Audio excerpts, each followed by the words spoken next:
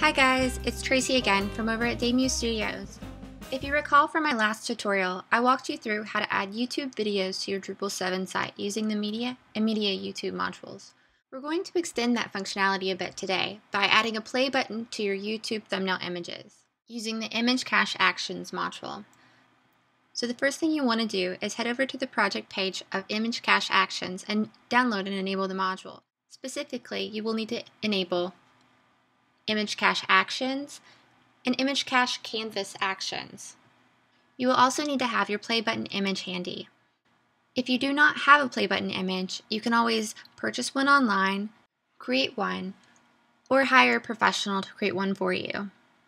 Then you'll save your configuration. You will then need to add the play button to your site. You can add this directly to your themes folder or add it into your files by going to Content, Files.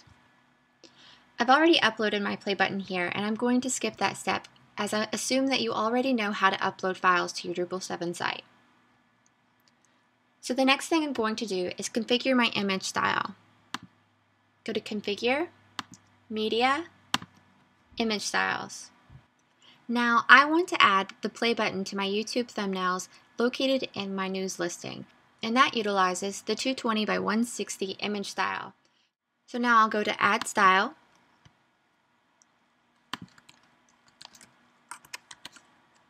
and I'll call this 220 by 160 video, just to distinguish my image style. Of course, I'll add my scale and crop.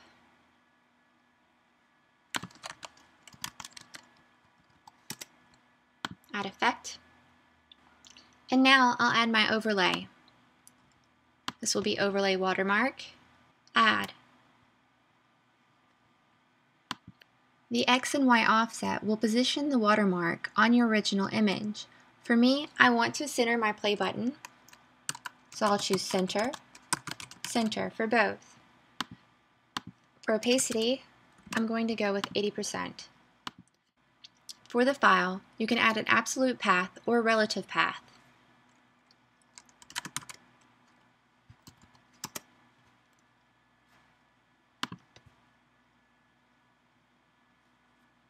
And now my image style is complete.